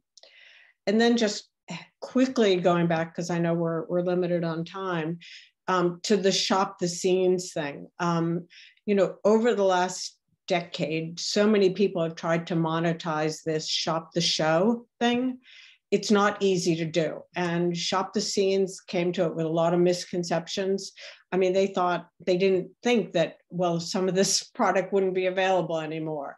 They thought JR would just have the names of all the people at the brands that she bought from. They didn't realize that she shopped so much vintage. I mean, it's so to make these things happen, even for the shop the look and, getting kind of fairly compensated and involved and making that successful, there's still a lot to be done in that area. I mean, I'd say there's probably been 20 or 30 companies that have gone out of business trying to monetize Shop the Show through QR codes, through data, through just website information. But Shop the Scenes has been positioned to do it, but at the same time, they've sort of switched to merch a lot because they haven't been able to successfully get, even with our help, Janetta, to get all the product that they could.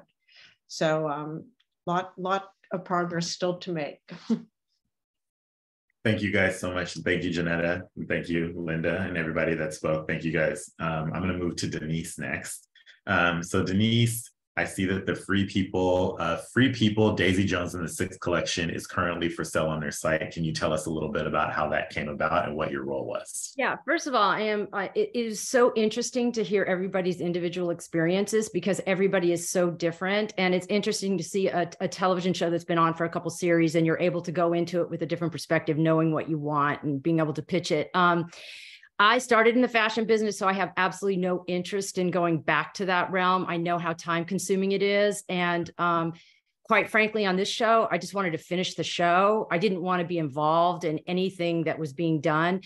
I, as a rule, never use product placement. I don't like feeling obligated. I don't like trying. I mean, it's amazing what Frank was able to do, because usually you just have to stick some product in that has nothing to do with your look. Amazon came to me and asked me if I wanted to use Free People. And I actually liked the brand a lot. And I had already been buying some vintage pieces from them because it felt like it had the right vibe for the show. And at a certain point, I realized that I was work for hire. That was in my contract. I'd already been on the show. I didn't really want to be involved, so I didn't want to go back and renegotiate my contract. So I kind of took the attitude of, you can't beat them, join them. I became so close with the marketing people, with publicity, with Free People, who I loved. They were amazing. They put me on their website. They tagged me with everything. They shouted me out all over. They did an interview with me. And the same with Amazon. Because of my relationship with them, I have my own publicity team. I have my own marketing team. I have my own awards team. I have everybody. They involve me in all the gallery shoots. What I didn't gain in monetary compensation, I gained with credibility and publicity and marketing. And now when I go back, I mean, if there was a second season, I would go back to Amazon and do what Deirdre did and have Linda renegotiate the wording to at least say I have the option of, being involved. I think Amazon now knows what that collaboration between the two of them, they are making so much money. But again, Free People sent me a ton of stuff. They sent me the collection. They've been so gracious and so inclusive. And sometimes it's just about being acknowledged. And that to me sometimes means a little more, and being credited. And I wasn't involved in some crappy line, and which has been done before, where they're just going to make something and it's just not what you would do. And so I felt it was a different situation for me, but I would go back to Amazon and say, this is what I can do. This is what I can offer you. And I think I have that relationship now with any brand I go to, if I was doing a show, if I chose to do that. But like everyone said, it is extremely time consuming. And I just don't know if I have the bandwidth to work on that, because they were working on that collection while I was shooting. Correct. It was a nightmare. I wouldn't have had the time. It would have been awful. Is there anything like, what are your key learnings from that program, or going through that process? I would do it differently. I would, like everyone's saying, like, this is the Wild West. I would go in like Deirdre did and change my contract going in to at least give me the option of doing something if I chose to. Yeah. That's a key caveat to this, because I think that a lot of the times between the hard work and then trying to do your actual job, and then Janetta was talking about, like, they're texting her in the middle of her doing fittings and all this other stuff, and she's just like, what? Like, it's very I don't know how she's doing it. God bless you. We've known each other a really long time, and Deirdre too. It's like, but everybody has different experiences, and that's why I think this is a really good format for everyone to talk about their experiences and what they've done and how they've been able to achieve. But it's about what you want to do for yourself. And I'm getting better. I'm not great at social media, but I'm getting better at it. And like Tracy said, it's part of our job. We have to do it. And again, it's time consuming. It's a time suck. Yeah, completely. I did see, go ahead. Oh, just quickly, Phil, I just wanted to mention, Denise, here's the thing. We never know what show, whether it's the studio or the marketing team, we never know who's going to reach out and say, this is what we'd like for you to do. Just like with JR, you don't know. So what you want to do more than anything is be ready, be prepared, prepare yourself for the opportunity when it presents itself, because these waters are being navigated and captained by someone else in the helm, right? And then they come to us and say, just like with Denise, they came to her and said, how about this? They came to JR and said, how about this? They came to Frank and said, how about this? Deirdre knew what the options were and what the availability was. They came to JR. So you never know when someone's going to walk into your office and say, hi there, nice to meet you. I am thus and such, and this is what we have in mind. Because once they do, you're either, like Denise said, you're either, you work for hire, so you're either going to jump on the bandwagon or you're not. And if you don't, then what you're going to see is a whole plethora of merchandise out there without you having any input at all. And it's just like back in the day, before, a little farther back in time, people, they didn't hire the costume designer to do the gallery shoots. They hired a stylist team that came in from LA or New York, and they did the styling for all the promotional advertising for the shows. And then you looked up and then suddenly you saw a poster or a billboard and you're saying, wait, those aren't even close from the show. That's not even what the character looks like. Now, at least they're coming to the costume designers, in some cases, not all, because I understand what Deirdre's talking about, because the ad team, the marketing team, the gallery shoot team is a completely different agency. So if you don't have that listed in your deal memo that you're present for the gallery shoots, they're going to hire somebody else to do it. And you're going to look up, you can't even use the poster or the photograph for your project because someone else styled it. Yeah. Then what do? You look at it and you say, wait, I can't even use this PR on my social media or anything else because I didn't even do that work. Nor does it represent anything that I would have ever done because they're not connected to it. Yeah. Right. So you do yourself a favor and your due diligence to get your head in the game that this could one day knock on your door. Then you have to open the door and choose how you're going to respond. I think you're right. And I could have said no. I could have said no, I don't want to use them. It's not what I want to do, which is what I usually do. But I really decided to kind of embrace the whole thing and just say, okay, I'm just going to go and I'm just going to make the best of it, because I knew they were going to do it anyway. And, you know, at the end of the day, at least I got some press from it. Great. I'm gonna put it up really quick to questions I got are up here. I've got Frank, JR, and then Deirdre, and then we're gonna do a Q&A. So go ahead, Frank. Oh, Frank, you're muted. Really quickly, I just wanted to say that I want to, like, to what Janetta was saying, like, be prepared for when these options or opportunities come to you, or seek them out if you want them. But also, one thing that I really am delighted by is that we're all here sharing our things, talking about, we're all, call any one of us. I mean, I don't want to speak for anybody else, but we are all here to help out. If someone comes to you as like something is similar or different, you know, whether it's Linda or just you want to call one of us, you know, I'm certainly here, and I love that we are all here talking and sharing. This is incredible, because it is how I want to see our guild and our work and our world work. And I think it's fantastic. I just wanted to give props and also make myself available if anybody ever has any questions that I might have any remote help on. And he means it, because I called him too. Thank you very much, JR. I'll second that. I mean, I see Ellen's on here too. Ellen, Ariane, Janie, Sal, Antoinette. I think every single one of you guys, because I would never have been successful. So call me, I'm on that list too.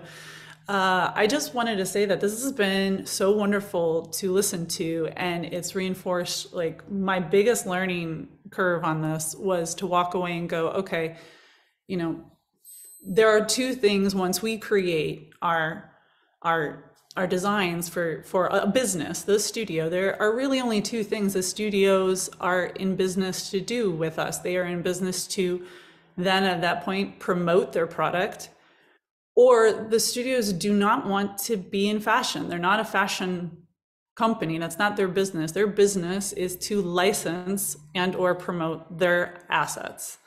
And the issue right now, I hope, and I'm going to put it out there, I hope one day, because we're proving it here, that we are now identified as one of those assets, right? We're not clearly identified and integrated into the studio system as a business model asset yet.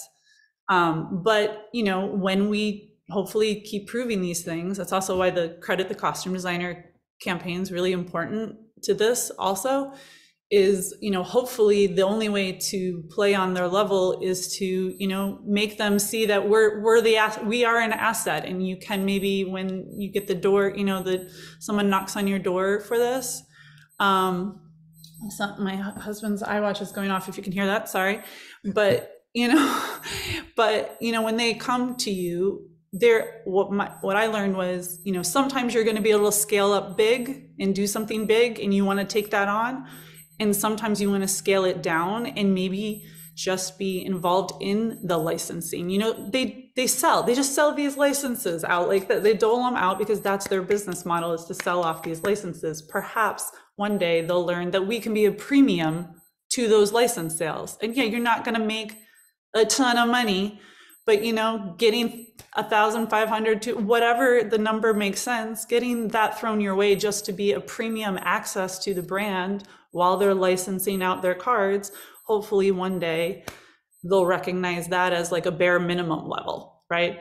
Then you can also get into doing these other things like promotions that are bigger scope, bigger scale, and you can decide if you want to take that on at that time. But really, it's those two levels that are we going to align with the studios in what they do in promotions, or are we going to align with them in what we do when they license? But, you know, we're a value in both ways, and I do hope that one day we get more integrated. Till then, it's the wild, wild west. But thank you, JR. Thank you. And Deirdre?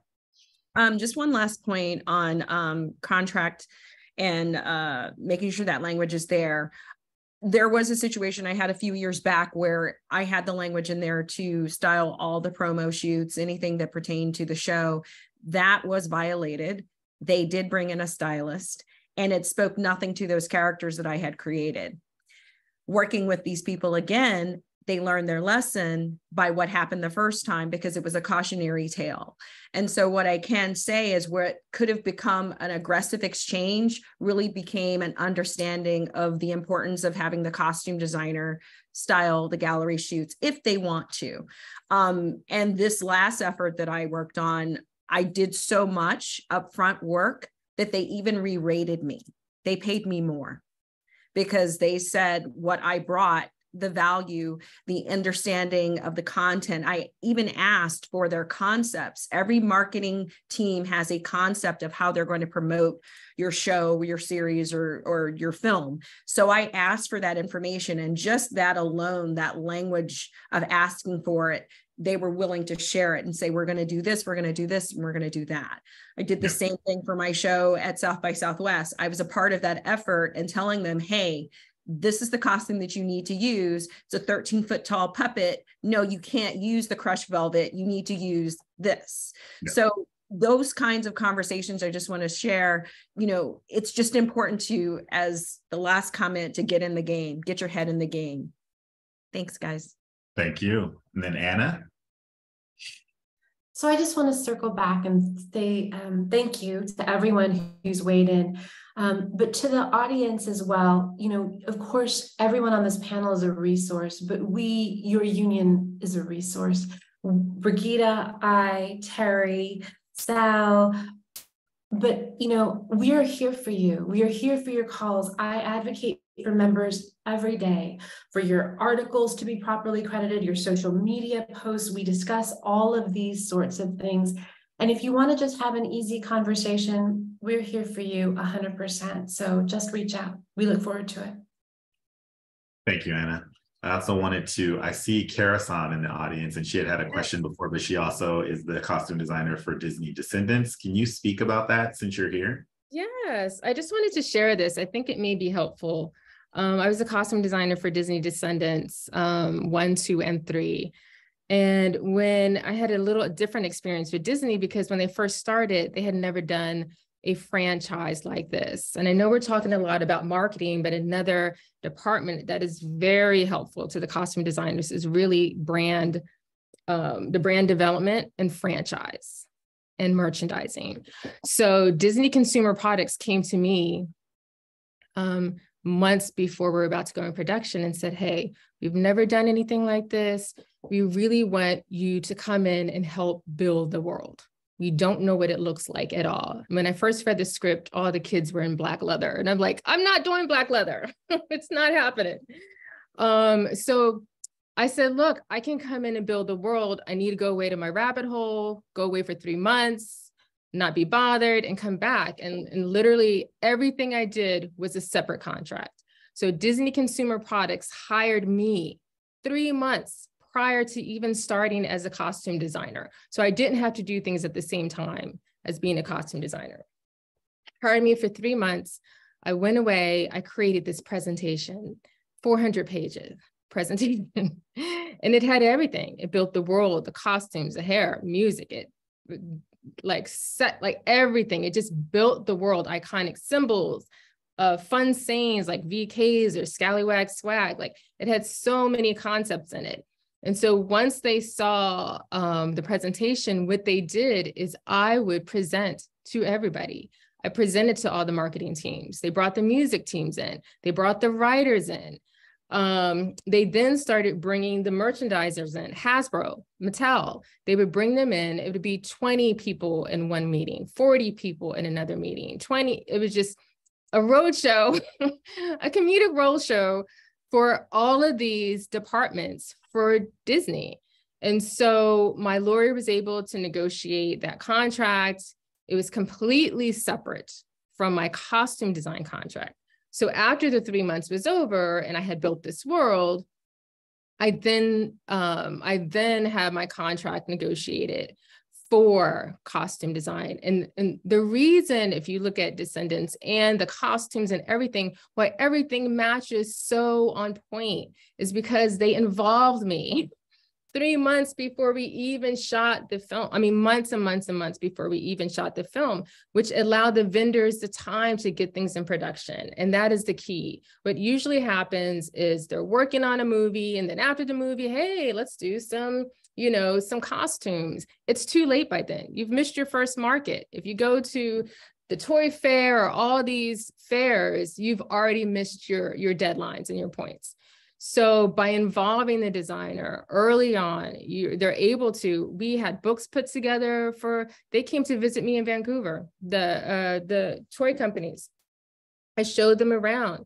We were able to put books together. We were able to put fabric swatches together. We were able to give them the vector files for sublimation. That's why everything is so on point, is because they had all these things. I was able to hire a team outside of my costume designer and go to illustrators that I was able to bring in from 892 to create these things before we even got to production. Then when we got to production, hire them again to move forward with production. Anything they needed me to do, they had created an animated series. Oh, you want me to do something for the animated series? Different check, different contract. Oh, you want me to do something? They just had all these little things. Everything is different. I'm not doing anything under my costume design contract, but costume design. I'm not styling anything. I'm not working on anything. Everything is a separate check because that's what you're owed. You're owed separate payment for everything you do. So that's what I did. Everything was a separate contract. Finally, by Descendants 3, I had contributed so much to the franchise, they hired me as accredited creative consultant. So with that, I was overseeing hair, makeup, wardrobe, art department. And so that was a completely separate contract, completely separate pay, but it showed that they valued your contribution to what you gave to the franchise. And that was really, really important because we do so much. The whole look of the whole project that we do is really coming from the costume designer. And the people who do value that are the people who make the money off of the toys and the dolls and the merchandise, because they know. And if you want something that is a really profitable franchise, involving the designer is the way to get that. And I work with the head of Disney franchise. That's who I work with on a almost daily basis. And they know the value of the costume designer. So I just wanted to put that out there because I think, you know, of course, one day we would love to get points. That is something that we would all love to get. But before that happens, how can we monetize what we do for this franchise? And it is by them hiring you in advance and hiring you for different things and paying you for everything that you do for the franchise. So I just wanted to give that little bit and hope that helps with just another model of how someone could go about working with the franchise and making sure that your work is represented the way you want it to be represented. Thank you very much. That's a big one, just because I've been on a few projects, I think, where they've kind of tried now to involve the costume designer early. One of them was with Liz Wolfe for Jupiter's Legacy. We were on months and months before, and just like Kara-san, it helped inform the project so much. It really helped everything kind of cohesively stay together. So I do think that there are producers and people that are starting to see you guys' value well ahead of time and knowing what you bring and bringing you in early. And that's something that I know in my career I advocate for constantly, is being on projects and seeing that it's like, oh, the costume designer needs to be here. They should be here now, like not later, now, you know, like right now.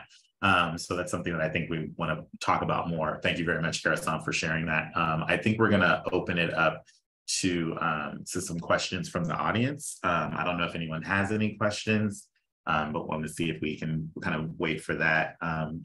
In the meantime, I think that while I've got the panelists, I wanted to ask you guys if there was anything, if you guys want to chime in, if there's anything that you would want to leave with the audience, like a major takeaway or something that you've learned while we're waiting for some questions to come in. And you guys can just raise your hand and go for it. Go ahead, Tracy. I just wanted to say that you know, over the years, like Linda and I have tried really hard on various shows for me, you know, or movies or whatever. And we've gotten so close and so close. And it hasn't happened yet, but I really believe that at some point it will. So it's more of like a pep talk that if you do want something like this to happen, just keep going for it. And I think eventually it will come to fruition. And yeah, I mean, like I said, I've been disappointed a few times, but I'm not going to give up. It's going to happen. Thank you, Tracy. Deirdre? Oh my God, Tracy took the words out of my mouth. Yes, Linda and I have been on the phone numerous times trying to make a few things happen, and it doesn't always play out. But one thing that I just want to share with everyone, it takes a lot of focus, and for me, it takes a lot of, you know, impetus to get started. So I just want to say, you know, to everyone, we are all family, and it's important to communicate with one another. Our industry is changing rapidly with major tectonic shifts, and I cannot impart how important it is to foster community with one another and to share information, because it really only makes the value of who we are stronger when we are united and we are all speaking the same language. So thank you. Sal? Hi. You know, first off, I want to give a big shout out to Antoinette Messam and Luis Sequeira, who called me a couple years ago to start this committee. This was really just the beginnings of it, and we needed this information. And they have been so valuable in collecting this information and spreading this, because we only learn from each other. There is no book on it. And we have sort of become the de facto experts. But it's really to Antoinette and Luis's credit for the hard work, and Samantha, who's now joined as a committee chair. It's really, we learn from each other. And I think that speaks volumes to us as costume designers. I think that, you know, Terry, as our new president, has really been active in getting us all to speak. And this panel is a two-parter. This first one is for the members so we can discuss this openly. Our second one, we want to have studio representatives and agents so that we can discuss this with them. Because I think that as much as we're learning, they're learning to the point that they don't know who we are or what we do. They need to learn from us. And I think that these stories and this experience can be a valuable asset. And so continue speaking, continue reaching out. There's always, you know, nobody's an expert, but there's always somebody who can get you to somebody. Call the office. The office can refer you to who you need to go to. That's what we're here for. But, you know, communicating amongst ourselves is a valuable tool beyond just this committee. Thank you, Sal. JR? Oh, JR, you're muted. Okay, one thing I learned I wanted to shout out is just also be careful and very realistic about the extra pressures of your collaborations on your department if you're doing it at the same time. Just, I'm shouting that one out because, you know, it is hard for us to even get compensated for ourselves for these kinds of things. And then a lot of times you're you're doing this at the same time. Like Linda said, for the Moda collab, I did have 3 weeks off, and that's where I was able to focus and dedicate to the creation of the concept deck and the financials package. But then I started a movie with a totally different crew, you know, that wasn't associated with Amsterdam, and my time was really intensely taken away, but I still had to keep up with all of this. So if you do happen to be in a position where you can, you know, you can suggest budgetary, just think ahead exactly the same way we do as HODs inside your department. This world, if you're going for a bigger promotion, just prepare, you know, do what you can for your department to get them compensated. I was able to get every illustrator compensated on top of, you know, they were getting paid individually for this project. And I also had an ACD project manager brought on because I knew I was going to be on the film and I needed a project manager dedicated to being able to respond to Linda and the brand and Moda and the studios exactly when they needed them, regardless of if I was stuck in a fitting or not. A lot of times they're requesting assets, like things like, you know, pictures, fitting photos, or graphics, or things that were generated on the production. So do what you can if you're lucky enough to be in that position. If you can't because you don't have control of the budget, at least be vocal about it, that there aren't just elves, you know, that there are other people who are doing this.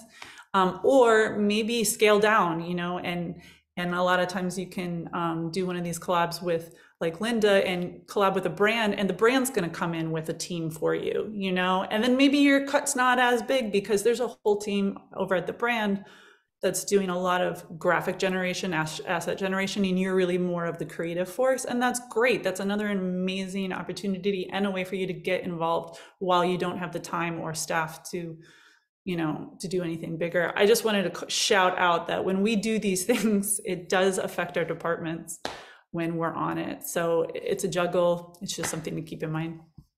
Thank you. And then I can see Kara-san, we got another question. Oh, no, I just wanted to second that, because one of the things that I did when I was working with consumer products is everybody who worked on my team was paid separately, not just myself. And it's very important to get that in advance and approved. And also for people to know that all of these departments have their own budget.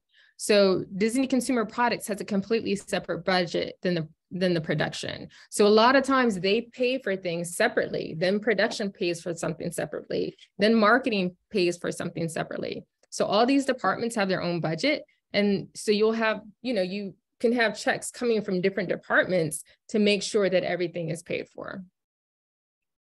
Say it out loud, say it out loud, because they will try and use you as a resource without the money if they can get away with it. So you just say it out loud. Absolutely. And somehow they find the money. Yeah, no, Sal, go ahead. Sorry. Sometimes they find the money. It's like, they don't want to pay it, but they somehow find the money. They do when you point it out. I think the other thing, oh, go ahead, Terry. There we go. Yes. I just wanted to say this has been a spectacular town hall. I wish everyone in the guild had been involved to just hear your experiences and your advice. It's phenomenal. The world has changed so much in the past 10, 20 years. Well, definitely 10, 5 years. And even for our members who don't feel this necessarily is for them, just hearing this is valuable, and to understand where it's going and what the future is going to be. So I can't thank you all enough. And for all of our members who are here, will you please, please, please let everybody know what they missed. And thank you again. And Antoinette, Louis, Sal, all of you have just been fabulous in putting this together, and the panelists could not be more exciting. Thank you. Thank you. So that's all I wanted to say. I got a couple of questions in here too, at least not questions, but just like a call for transparency. People praising the fact that everyone's starting to open up and share this information. I think it's information that a lot of you guys have wanted. And the goal of making sure that we have more of these and to do more and to be more transparent about the inner workings of the deals and things like that, so that we all have a shot, or people have a shot at being able to try and see if they can kind of participate in this. I do want to really quickly, I saw that Ellen's here, Ellen Morajnik's here. I wanted to call on her and see if she could maybe speak to her experiences quickly. There she is. Hey, hi, how are you? Good. I think that this has been an extraordinary panel and open town hall today. It's been quite wonderful to hear everybody's experiences, and that everybody's experiences are at different kinds of experiences, which I think is the most important thing to understand. I had an experience that recently this year, because Shondaland was very, Shondaland wanted to start a celebration of those who contribute to their shows. And that was called Seat at the Table. And I was lucky enough, and I really felt honored to be the first designer to be asked to be to become the first designer to have a seat at the table. And that was to collaborate on a jewelry line with Monica Kozan. And we never used any of her things in the show. We just did a small collaboration, a small collection. that was the essence of the show. It was not anything from the show. It was not anything to be used in the show. There were no ties, there were no strings, but it was merely something that I think everyone should do, that everyone who works on a show should be able to have an open seat at the table, because of the contribution that is so it's the whole thing. It just tells the whole story. We are storytellers. We make the story happen, and we make the story happen with very valuable contributions. And seat at the table, I hope that, I don't know who the second person will be now, but I hope it continues on. Mine was from the Bridgerton experience, which I was the first one to create and define and design and create the entire look, world, etc. And Shondaland was very, very, very, very supportive of everything. And it was their way of just honoring the collaboration between companies and designers and executives and so on, and felt it necessary because of what we contribute. It was wonderful. I got paid some money. The part that gets tricky, however, is that Netflix, the studio, is the one who holds the purse strings. They are the ones that say, oh, that's all fine and good. You could do whatever you need to do, but we're just going to pay you X, Y, and Z. And frankly, it's not a lot. It was not a lot. It was something. And it was something that I had to fight for continually, actually up until the day the line was released. So although I am very, very, very happy and honored that we were able to create a collaboration and bring something to market, which was just lovely and the essence of Bridgerton, and it was done with a collaborator that I really, really enjoyed working with. It was she was presented to me, and it was an immediate yes on my part. If I didn't really care to work with Monica, I think I could have changed the collaborator. But at that particular moment in time, she was absolutely perfect. She still is perfect, and we still will go on to create things together. It is, and as I said before, seat at the table, just everybody has to have a seat at the table. And I love that name. I love that category. I love that positioning because it just celebrates who we are and what we do and what we contribute to everyone that is, I don't know why I'm at a loss for words, but it just puts everyone in the proper light, I think, in a congratulatory and celebratory way of your work, and you're able to use your brain in a different way, and I always find that to be fun.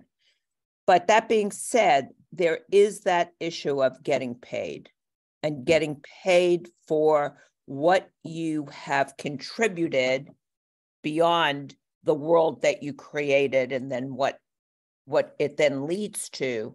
But now you're in a collaboration that is well supported.